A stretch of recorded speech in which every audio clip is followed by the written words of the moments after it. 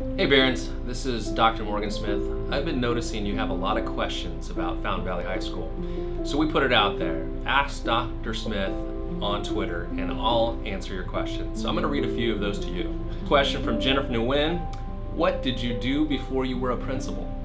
Well, I started my career as a full service attendant at Chevron, then a lifeguard, then I worked at Blockbuster and Tower Music, Belmont Plaza, Olympic Pools, another lifeguard. I was an art teacher. I worked at Trader Joe's on the weekends.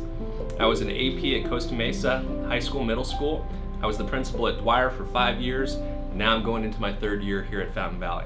We have Sam who asks, if the senior lot is half empty and I'm a senior, signed up for the wait list, why can't I park there yet? Well, it's a big wait list and they got to get through all the names, making sure it's very fair for everyone that is eager to get a parking spot. Hang in there, Sam. Next up, Hui asks, do you think we're going to win the Bell game this year? Yes. Yes, I do.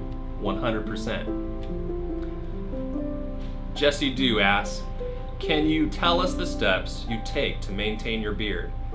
Asking for a friend, by the way. Well, Jesse, when you're ready, you need to feed your beard a healthy diet of trail mix and the peanut butter solution. Google that.